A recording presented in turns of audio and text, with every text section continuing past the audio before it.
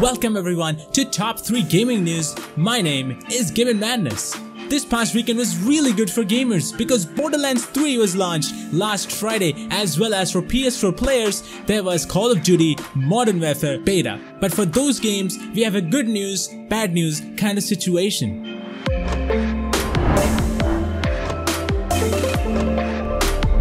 Borderlands 3 launch date peak concurrent players were twice as high as that of Borderlands 2, by the way, which released 7 years ago. That is some kind of fan base. According to Steam charts, Borderlands 2 peak players at that time was 1,23,596.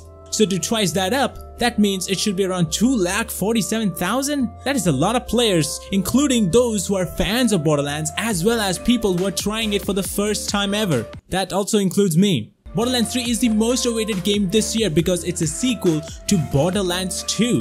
And it's really great to see so many people in PC alone. Borderlands 3 is right now available on Epic Store exclusive, and I know that Epic Store is not your favorite, but hey, it's Borderlands, come on.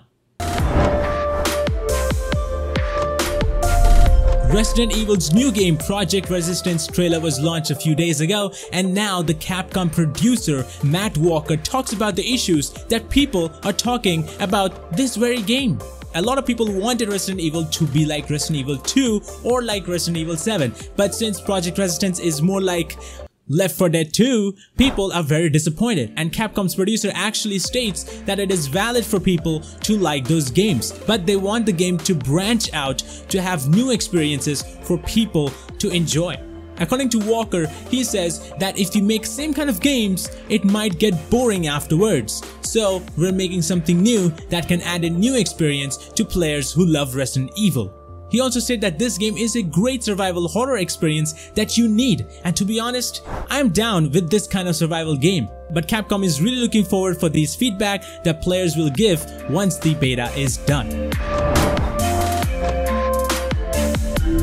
Call of Duty's Modern Warfare Beta seemed to have discovered the most scariest thing of all time: loot boxes. Call of Duty Beta started this weekend for PS4 players who have pre-ordered the game, and even though a lot of people were complaining about not having the minimap, but there's one thing that was discovered, and that is loot box. YouTuber Nero discovered something in the user interface of the game that might suggest that there is a loot box of some capacity. In the image you can clearly see that in the left hand corner there is unlockable, and under that it says supply drops, which can be quote unquote loot boxes.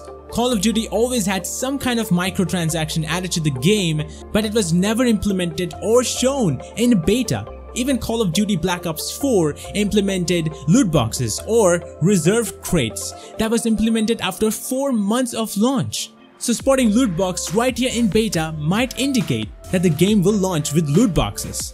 Activision earlier confirmed that they will remove the traditional season pass of the game and will include all the post-launch content for free for everyone, and would use some other business models to gain revenue. And loot boxes might be the way. Call of Duty will be having an open beta this weekend from September 21st to 23rd on all platforms, and for PC players you have to install it in battle.net.